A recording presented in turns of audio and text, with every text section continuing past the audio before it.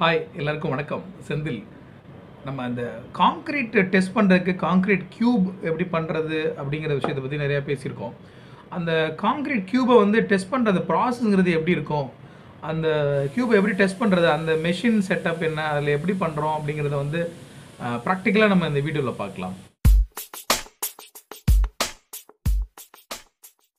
இந்த concrete க்யூபோட size, அந்த மோல்டோட size வந்து 15 சென்டிமீட்டருக்கு 15 சென்டிமீட்டர் அந்த பிரெத்து விட்த்து, ஹைட்டு வந்து அதே மாதிரி 15 சென்டிமீட்டர். இதான் வந்து அந்த க்யூப் சைஸு. இதில் வந்து காங்க்ரீட்டை வந்து நம்ம சைட்டில் போடும்போது இதர் நம்ம ஆர்எம்சியாக இருந்தால் அதை எடுத்தோ, இல்லை நம்ம கேஸ்ட் சிட்டு சைட்லேயே நம்ம மெஷினில் ரெடி பண்ணி போடுறோன்னா நம்ம போடுறதுக்கு முன்னாடி அதுலேயே கொஞ்சம் சாம்பிள் எடுத்து இதில் வந்து கரெக்டாக வந்து அந்த ராடு வச்சு பேக் பண்ணி அதை லெவல் பண்ணிவிட்டு அடுத்த நாள் வந்து இந்த மோல்டை பிரித்து எடுத்துகிட்டு அதை தண்ணியில் போட்டு வச்சிடணும்.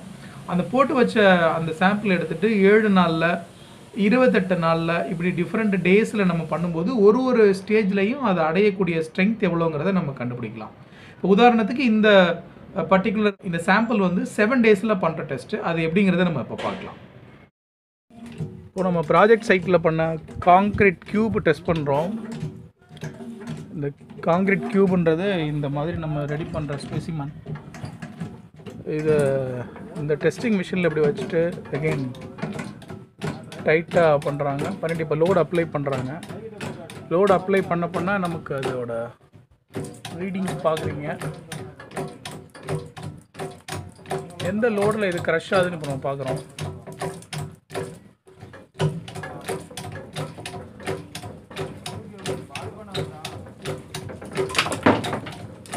காங்க்ரீட் நமக்கு க்ரஷ் ஆகிடுச்சு. இங்கே சைடில் 425 நமக்கு க்ரஷ் ஆகிருக்கு. அப்படியே முள் இறங்கிட்டு இருக்கு. இப்போ ரிலீஸ் பண்ணிவிட்டு இதை அப்படியே ரிமூவ் பண்ணுறோம். நம்ம அந்த மெஷினில் பார்த்த ரீடிங் இதில் பார்க்குறீங்க. அது 425. அந்த 425ங்கிறது வந்து கிலோ நியூட்டன். அதை வந்து நியூட்டனாக கன்வெர்ட் பண்ணிக்கிறோம். 425 × 1000. அகெயின் வந்து இப்போ நம்ம ஆக்சுவலாக கம்ப்ரசிவ் ஸ்ட்ரென்த் அப்படிங்கிறது வந்து Nm/mm² அப்படிங்கிற அளவால் குறிப்பிடப்படுது. இப்போ அந்த mm²ங்கிறது ஏரியா. இப்போ நம்ம வச்ச க்யூபோட அந்த சர்ஃபேஸ் ஏரியா. இந்த க்யூபோட சர்ஃபேஸ் வந்து அளவு பார்த்தா 150 mm/150 mm, அதாவது 15 cm/15 cm வந்து எம்எம்மில் கன்வெர்ட் பண்ணால் நமக்கு வந்து ஏரியா வந்து 22,500 ஸ்கொயர் மில்லிமீட்டர் கிடைக்குது. இப்போ இதுலேருந்து நம்ம ஸ்ட்ரென்த் எடுக்கலாம். Newton /mm². இந்த நியூட்டன் வேல்யூ வந்து 425,000 / 22,500. இதில் கிடைக்கிற அளவான இந்த 19 அப்படிங்கிறது தான் நம்ம ஸ்ட்ரென்த், காங்க்ரீட்டோட கேரக்டரிஸ்டிக் கம்ப்ரசிவ் ஸ்ட்ரென்த் அப்படிங்கிறது.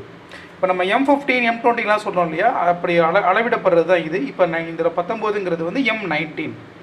7 டேஸில் கிடைச்ச காங்க்ரீட்டோட ஸ்ட்ரென்த் இது. 28 டேஸில் டெஃபினட்டாக வந்து இன்க்ரீஸ் ஆகும். Hope this helps you. Thank you. Thanks for வாட்சிங். சப்ஸ்கிரைப் பண்ணுங்க. மறக்காம சப்ஸ்கிரைப்